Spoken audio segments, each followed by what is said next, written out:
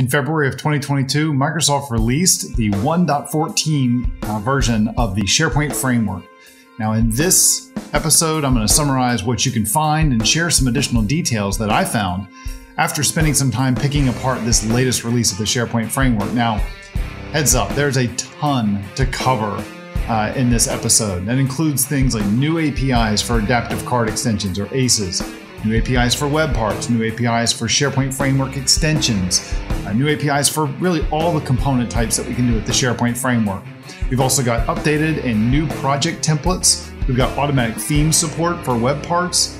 We've got a new API to render web-friendly images. There's over 20 bugs that are fixed, some of them dating back 3 years, removal of 2 API sets, and deprecation of 2 API sets. Everything in this release. See, I told you there was a lot, but don't worry, I'm going to cover it all in this episode.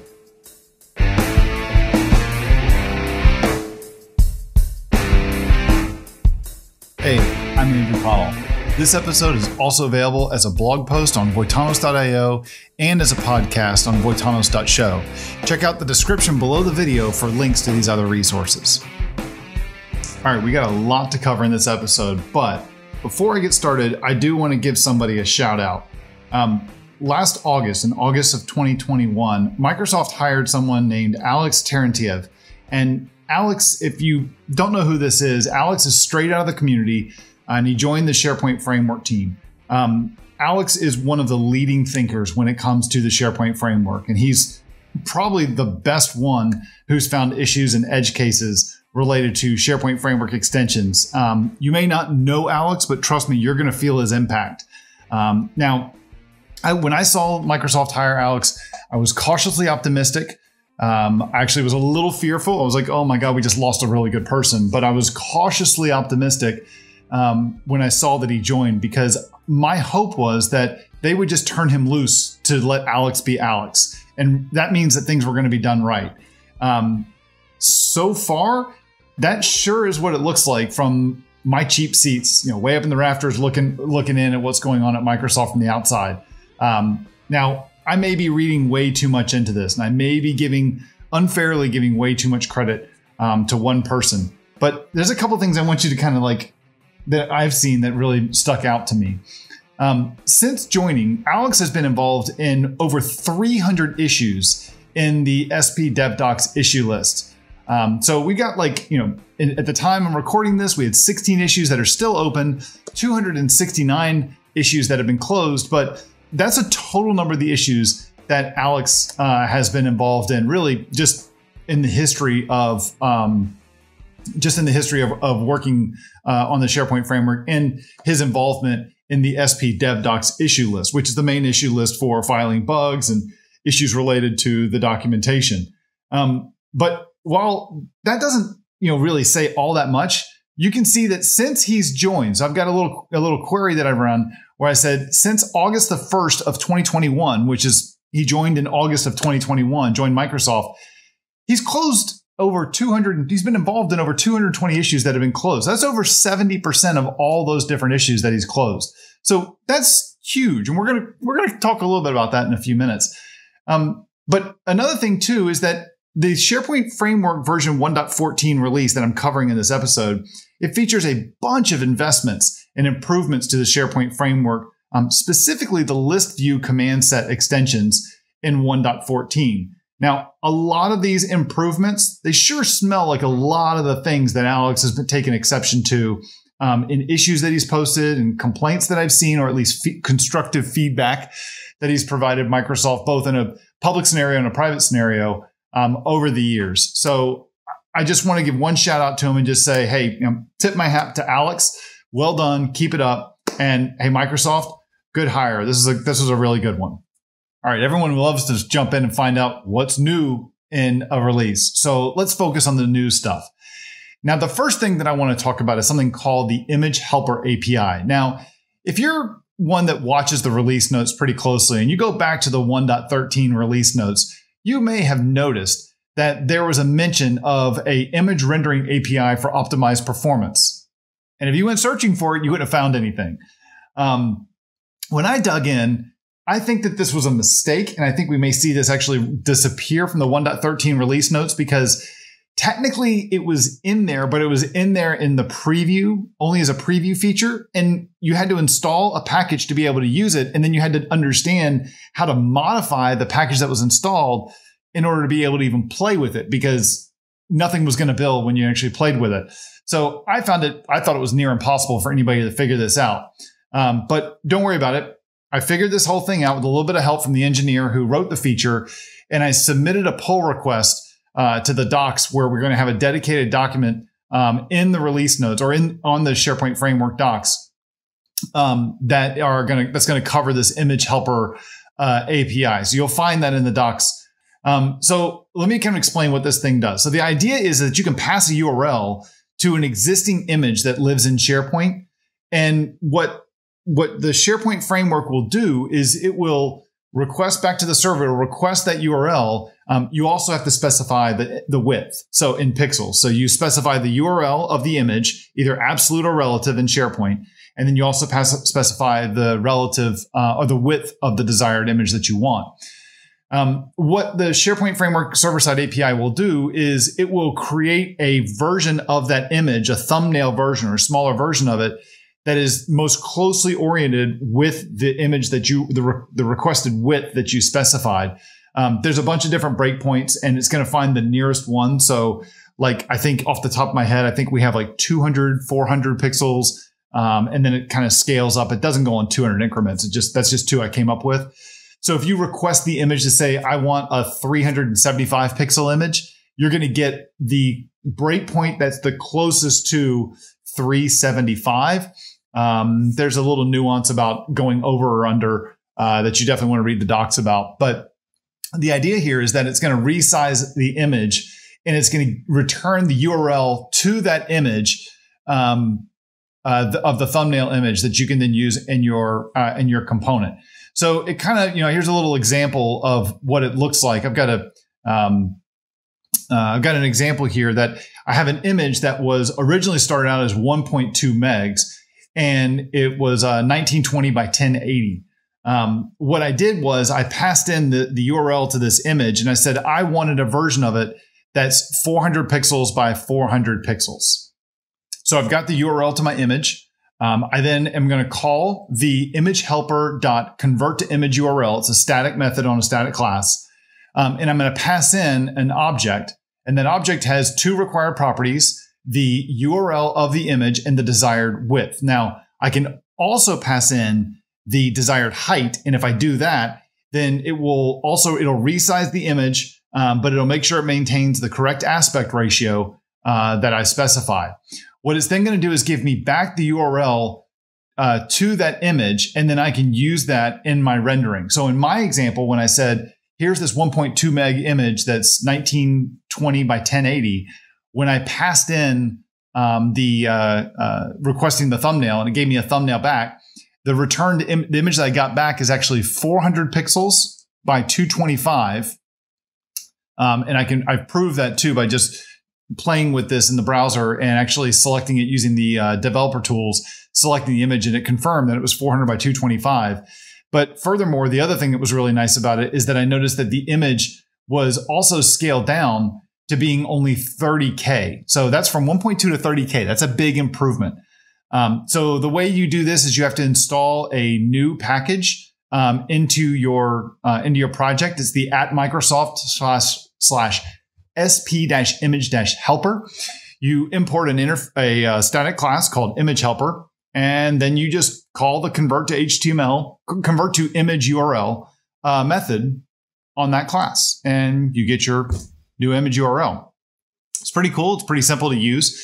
And it is part of the generally available released API in 1.14.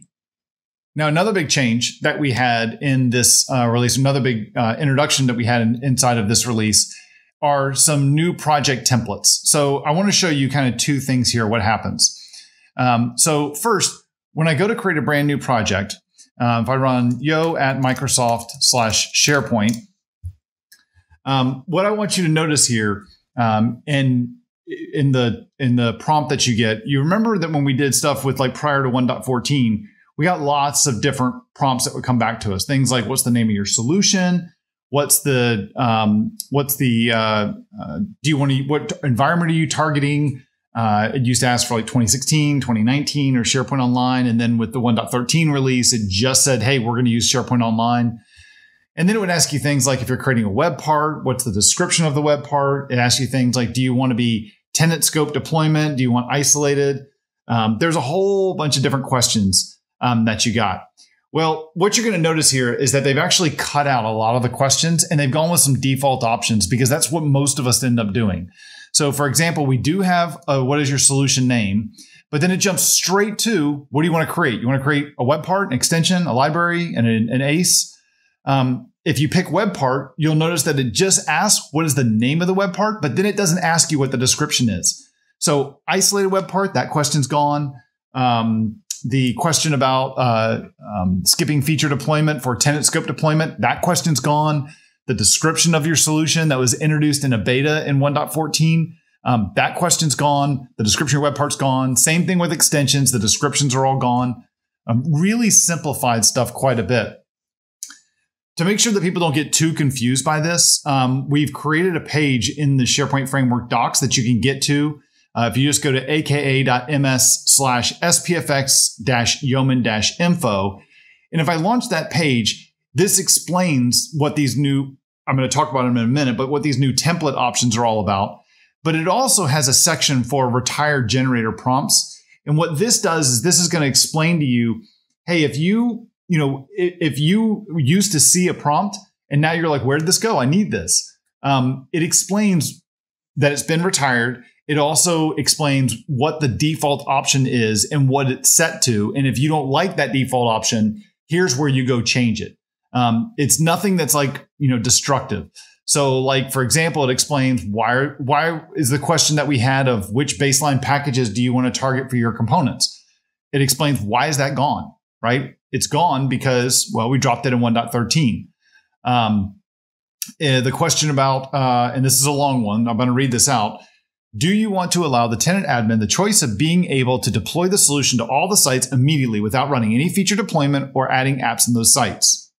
I don't know about you, but that always confused me. I always had to stare at that and be like, what is this asking me?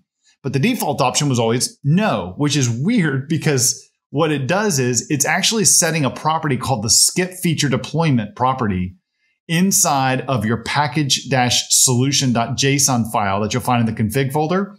It's setting that to true. So even though I said no, it would set it to true because the property was skipping it. It was like a Yoda style property of like, is it enabled or disabled? But it was like disabled true. Like, so it's not enabled. Okay, got it.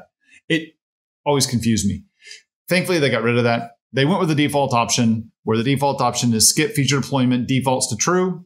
If you don't want to do that, that's fine. You go in there and you modify it in your project. But at least we don't have to sit there and have that, mental comprehension and mental gymnastics every time we read that question. Same thing is true about the isolated web parts when it asked if components in the solution will require permissions to access web APIs that are unique and not share with other components. Same thing we got here about, so that was the property about the is domain isolated. By default, that's set to false. You want to change it up, go for it. You can do that. Also about all the different component descriptions like web part descriptions, app customizer, field customizer, list view command set, libraries, and ACEs. If you really want those and you really want to set those, which I don't think I ever saw people set those on a consistent basis, the docs explain where that stuff is set and how you can go set it yourself. So really, this is just meant to make life a little bit easier for us. Now, another thing that they did, though, is they've also added in, we've also, as part of this new process of creating these projects, Microsoft has changed up our template options. So you did see when you choose, you got three options. You got minimal, you got React, and you got no framework. When you were asked what kind of a template you wanted to choose. So remember when you used to create a web part, it would say, what web framework do you want to use? Do you want React or do you want no JavaScript framework? Well, first of all, they've renamed things. These aren't frameworks. These are templates. So we got rid of the word framework from the question, and now it's just template. Second of all, the no JavaScript framework. Yeah, React's not a JavaScript framework. React is a web framework. So there is no such thing as a JavaScript framework. I mean, that would be like, Next.js or Express or something else. We're not doing that. So we've gotten the right terms correct now, which is good just to make sure shows that we know what we're talking about in the SharePoint framework space. But the other thing that we've done here is that Microsoft has created, they've created a couple different options here. So if I start and I look at the No Web Framework option, what you're going to see is the code is going to look a little bit different from when you first create your project. So if you remember before, we really just had this, inner HTML, and it had some divs in there and stuff like that. In fact, if you consider what the No Framework option used to have, is we really just had these divs, and it would say things like "Welcome to SharePoint," "Customize SharePoint experiences for web parts," and we had all those styles that were listed in the nested divs for a container, and a row, and a column, etc.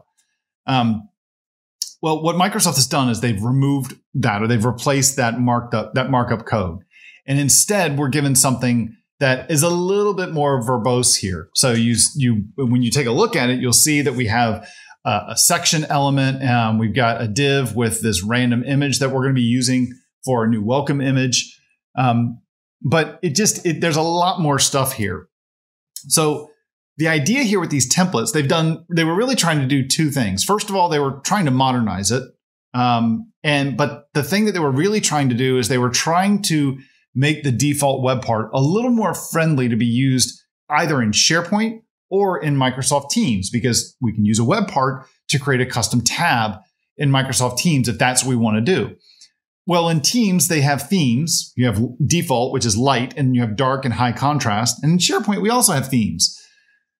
We wanted to make sure, or at least Microsoft wanted to make sure, that by default, you had something in your web part that understood when themes changed and how to respect them. So when you look at the code, you'll see that there's a way to detect, is it in dark mode or not? And then furthermore, you also are going to have a way to detect when the theme actually changes. So if a user in Teams changes from light mode to dark mode, well, our web part would like to know that so that we can change the way it's rendered. So we all of a sudden don't have like this light mode in our web part and have to like refresh the page and go figure it out later. So it's a client-side event that'll get fired. And I'll show you, we'll talk about that in a minute. Of course, I guess in my opinion, I wish we didn't have all this extra garbage that was right here, all these like sales pitchy links. Like 99.9% of us are just going to delete this the second that we see it, because we're never going to use all that stuff that talks about, let's learn how to use Graph or Microsoft Teams or Viva, or put stuff in the store or work with different APIs. I don't care. I mean, I know what I'm doing. I want to create this stuff. Even the new user. I mean, it's like, we don't need the sales pitch for SharePoint Framework. I've already installed the generator. Let me just start building stuff. I'll go to the docs if I need the docs. At any rate, we do have two methods that were added. One is this get environment message. This is just checking to see, am I in Teams or not? And then if I am, and we'll talk about this property in a minute too, there's a new property a Boolean property called is served from localhost. And that'll return true if our component is being served up from the local web server, as is the case when we're like testing and debugging and doing development. When I package up and deploy it, that won't be the case. It'll actually be deployed. So it's just this method here is just it's like demo code to show you like, hey, here's how you can detect if you're in Teams or SharePoint. And then if you're running locally or if you're running in a deployed environment. Furthermore, we have this method here called is on theme changed, and they've already stubbed out the code here. This is a method that is going to be on the base web part class. This is new in 1.14, and the idea here is that it's just giving us the ability to set the colors and stuff based on the theme, or at least modify things when the theme actually changes. This is what the default no JavaScript framework one uses. You'll see too that the React one is very similar. It has that same get environment message and on theme changed. And furthermore, when you look at the actual default React component, you'll see that it's got the same kind of a HTML template that we had in the no JavaScript framework option. The other option that we have a third option. And if you're like, I don't like any of all this new code you gave me, I just want to start with basic stuff. You have a third option now. This is new. It's called minimal. And when it's minimal, I mean, it's minimal. There's like nothing in there. The render, there's no get environment message. There's no on theme change. You still have access to it because it's still part of the base web part class, specifically the on theme changed. But the render method, all it does is just render out a single div with some text to it. That's it. It doesn't include anything else. So that's all the stuff that we've added for the new APIs or the new project templates. Now, I've already covered a couple of the new APIs that we got inside of all component types and for web parts. So I talked about the is serve from localhost property that's going to tell us if the component's being served up from localhost, our local web server, during development and testing. And then the web parts also got the web part base class or web parts also got two new APIs. One we've already covered. That was the on theme changed. Again, that can be used by you to detect when the theme in the hosting environment changes so that you can do something. If you got to change colors up or something like that, you can actually handle that in your web part. But there's also a property on the property pane group called is group name hidden. We have the ability to now hide group names in our property pane if we don't want them to be rendered out and displayed. Kind of a little fit and finish thing that's nice. We do also have a couple new updated APIs for web parts. Now, what these are is that the idea here is that when we have two methods, one for displaying a loading indicator and one for doing a rendering an error.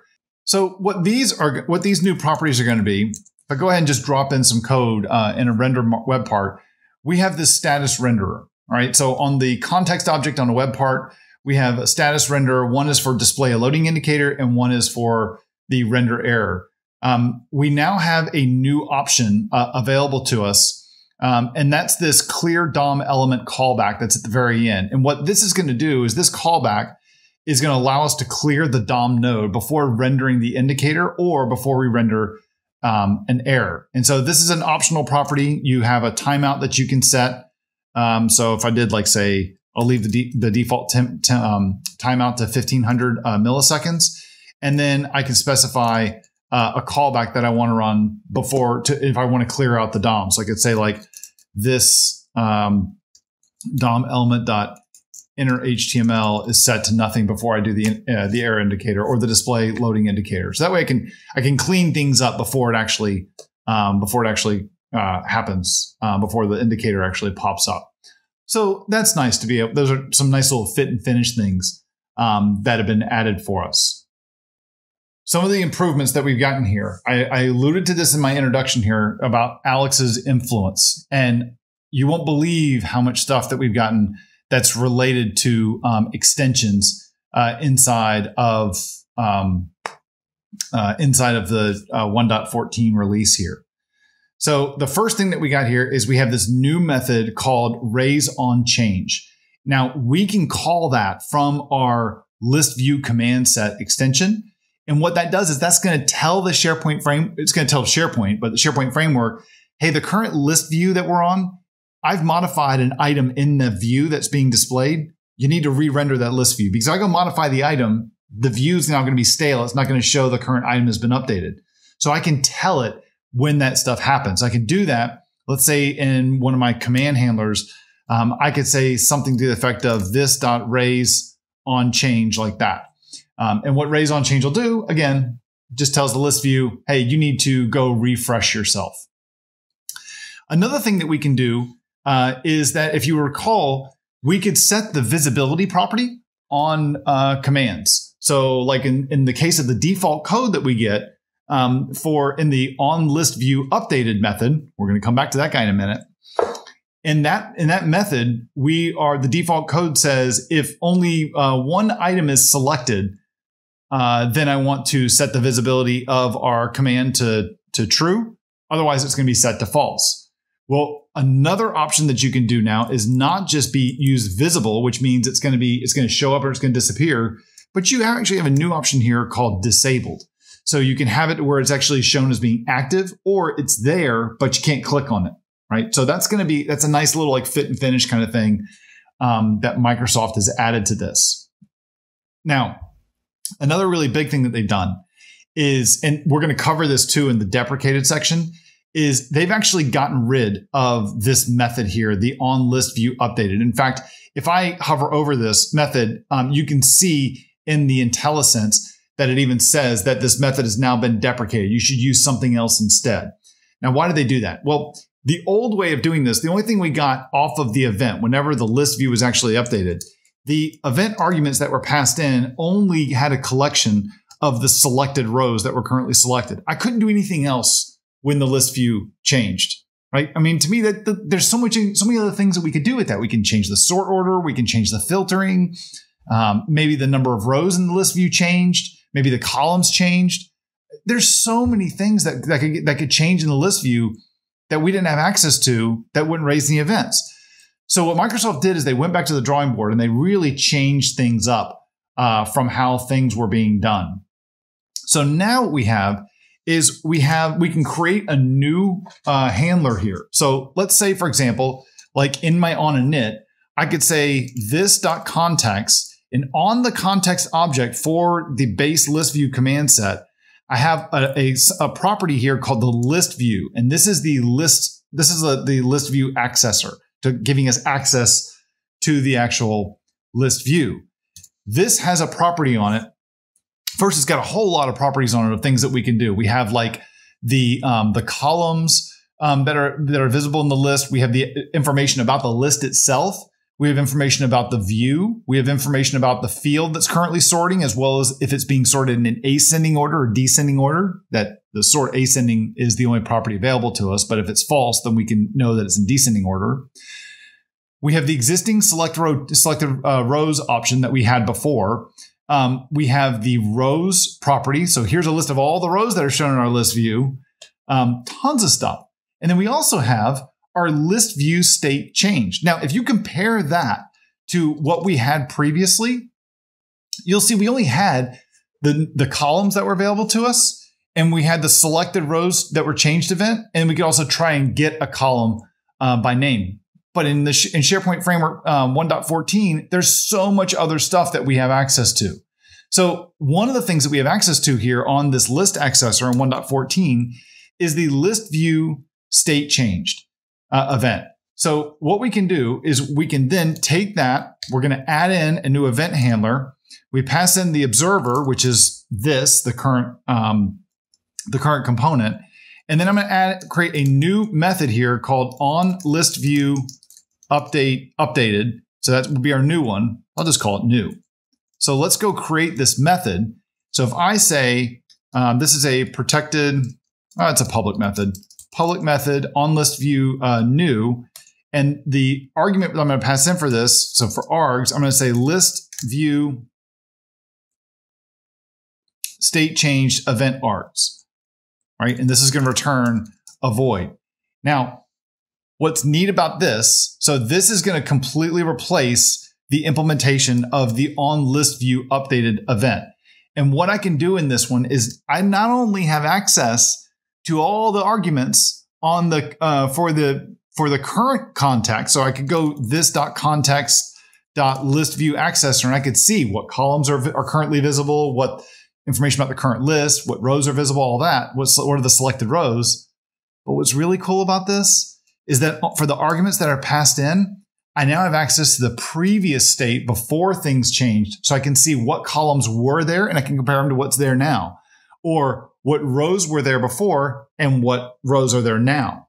What rows were selected and what are currently selected, going between the previous state and the current context. That's huge. I don't know this for a fact, but that looks like Alex. That looks just like a lot of the stuff that he had complained about in the past. So that covers a lot of the stuff that we see around all the list view command set changes, specifically around eventing. Again, just remember that the onListViewUpdated event that is now deprecated. We'll cover that in a little bit. But then we also have the way that you can create and handle new events. And you're going to do that by creating your own event handler and then adding that to the list of events that are there to be observed. Now, once that's done, Microsoft has already gone through and actually, let me back up 1 second. One thing that's a little weird from this is that I don't really understand why when we create a new command set in 1.14, why it's giving us the on list view updated event still if it's deprecated. If it's deprecated, then why doesn't the code for the new command set, why doesn't it use the new way of doing things by creating a new handler, and it uses the same sample code that demonstrates how to do this? Why are we adding old code that's now deprecated? So it means at some point it's probably going to get removed from the SharePoint framework. I bet we see that fixed in a future update of the SharePoint framework. I bet they're going to switch over from that. I think that just missed the release. Okay, now the next thing we want to cover, a lot of stuff around adaptive cards. So if you've worked with adaptive card extensions for Viva connections, they have added in a few things. We've got card caching, so the ability to cache a card and the card's state so that the card won't be re-rendered when the next page loads. There's a doc that will be in the SharePoint Framework documentation that explains how that works. That's on the advanced card view functionality page. They've also given us a few new action types. So before we had 3 action types, you had a submit action, an open URL action, and a show card action. We now have 3 new actions. We got the select media action, the get location action, and the show location action. The show location, I pass in a latitude and a longitude. The get location is going to prompt you for a location to pick, like on a map. And then the selected media action is will fire like a media picker for you to pick a file or an image that you want to show. And then furthermore, when it comes to actions, there is now an on action error handler or event that you can trap, and you can trap any errors that happen in your actions. And then you can do whatever, conditional stuff that you want to do when the error happens on your action. So that's a lot of new stuff. Not many on the changes side, but a lot of new stuff that's been added to the SharePoint framework. Now, let's talk about what's fixed. Now, in previous release notes of the SharePoint framework, we'd sometimes see a couple issues that were listed that were fixed by a new release. We'd see like maybe 4, maybe 3, something like that. But in these release notes, if you jump over to the 1.14 release notes, you will see, and scroll to the very bottom, you will see a whole slew of issues that have been fixed. We've got 25-ish some issues that are listed here, but there's so many more that are probably not listed here that were also addressed by this. Some of these go way, way back. Like, for example, I know that there's an issue 3219. This issue was opened back in January of 2019. That's 3 years ago. 3 years ago from when I'm recording this and when 1.14 came out. Not only that, Microsoft acknowledged that it was a bug that same month, 3 years ago, but it just sat there. And it wasn't until, again, I think Alex got involved here. In December of 2021, Alex jumped in and said, hey, it's been fixed in 1.14 beta. So, I mean, we're seeing Alex's impact right there. So I think that's pretty darn huge. So a lot of things that were fixed. But it's not just new stuff. It's not just things that were fixed and updated. We also got some stuff that we lost. Now, the first one of these that we lost is going to be probably disappointing to a bunch of people. Back in SharePoint Framework 1.10, when that was released, I think it was about 2 years ago or so. It was in January of 2020. When Microsoft announced that release, they announced preview support, developer preview support for using SharePoint Framework web parts as the UI layer for your Office add-ins. Specifically, they only made it work for the Outlook web client. Now, the idea was to kind of do the same thing we can do with tabs with Microsoft Teams. You build a web part, you say, hey, it can run inside of Teams as a tab. Ta-da! It renders in a Microsoft Teams tab. But we didn't hear anything about this for 2 years. And when I was involved in a lot of the release notes and helping Microsoft with the docs for a while, and when the 1.13 release came out, I kind of was tapping around. I'm like, are you guys going to do anything about this? Like, a lot of people are asking about this. And they're really like, where's the future for this? And the response was basically, hey, in the docs, we kind of need to drop back. we need to go back to the docs and we need to deprecate the support for SharePoint Framework Office add-ins. For using SharePoint Framework as an option for doing Office add-ins. And in fact, we really deprecated it. We marked it as experimental, which that doesn't bode well for the feature. I don't know what happened here, but it sure kind of feels like Microsoft said, we don't know when this is going to happen. We might as well just stop it. We might as well just not do this. And so what we're going to see that's been removed in the 1.14 is they're removing the interface iOffice, and they're also removing the object Office off of the SDK. So where you can go this.context.sdks and you can get to Teams, or you used to be able to get to Office as well. And in 1.14, it's gone. It was never fully supported. It was always a developer preview feature. So I don't know. For those of you who are asking, hey, what are the plans for being able to do that? There's nothing to share. This is basically just a confirmation that you shouldn't be using the SharePoint framework for this, because now they're blocking you from doing it. So you want to build Office add-ins, go get the Yeoman generator for Office add-ins and go create a web project to do that. The other thing they did is they've removed the legacy graph APIs. Now, back in 1.4.1, they introduced an object called the Microsoft Graph Client API. Now, they introduced it as a developer preview, and it never made it out of developer preview. And in fact, it was effectively replaced in the 1.6 release of the SharePoint framework a few months later. So what Microsoft had done back in the day is that they had created their own, Microsoft being the SharePoint framework team, they created their own version of a JavaScript API for the Microsoft Graph REST API. But after they did that during the developer preview, the Microsoft Graph team said, we now have a JavaScript SDK for the Microsoft Graph. And the SharePoint framework team take a step back and they're like, wait a minute. If you guys have one, we don't need to have one that we have to maintain. So instead, why don't we, as the SharePoint framework team, why don't we just take yours, and you've got one little initialization method that you need to go through and to set the access token on how you're going to connect to it. We can do that for developers. So that's what it does. It actually takes that piece and it automatically initializes it for us.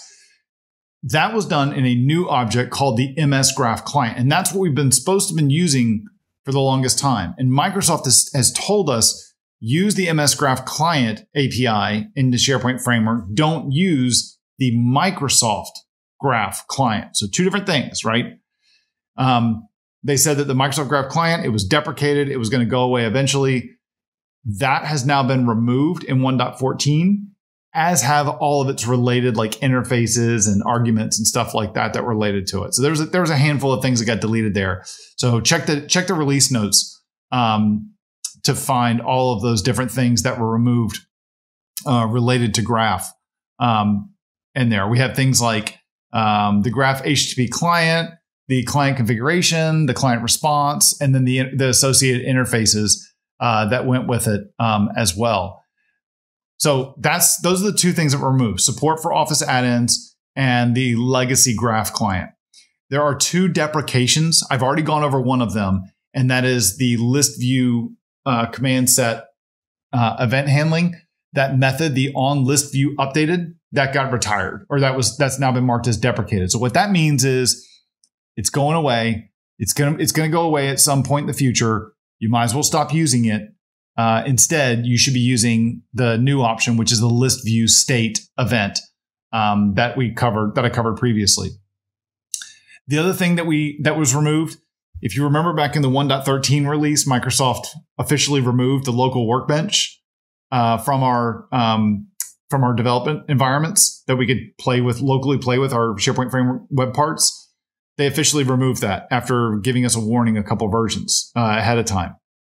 Well, when that happened, after the 1.13 release came out, I was looking at the SDK and I was like, why do we still have an option for local on the environment type enumeration? If that's no longer an option, shouldn't that be removed? And so they were like, oops, you know what? We can't just remove it out of the blue. So we're going to mark it as deprecated for now. So the local option is now marked as deprecated, which means it's going to go away soon. But like right now, it's irrelevant because if you try to use it in 1.14, it's useless because you can't run the local workbench in 1.14. It doesn't exist. It doesn't exist since 1.13. All right. How's that for a lot of stuff in 1.13? That took a long time to get through. Hey, look, if you've made it this far, you've probably got a little bit of perspective on what I meant when I said 1.14 is filled with a ton of news. A lot of new stuff, a lot of new APIs, couple updated APIs, a lot of stuff around list view extensions for SharePoint Framework command set extensions. And my goal of this whole episode was just to give you a solid overview on everything that you're going to find and also share a bunch of links and resources on where you'll find some stuff. Thanks for tuning in. I hope you learned something. You got a question or a comment? Let me know what you think by dropping a comment in the video below or tweeting me at Andrew Connell or at Voitanos. And if you like this episode, man, I'd really appreciate it if you'd share it with the rest of your friends. This episode, as I said earlier, is also available as a blog post on voitanos.io and on the Voitanos podcast at voitanos.show.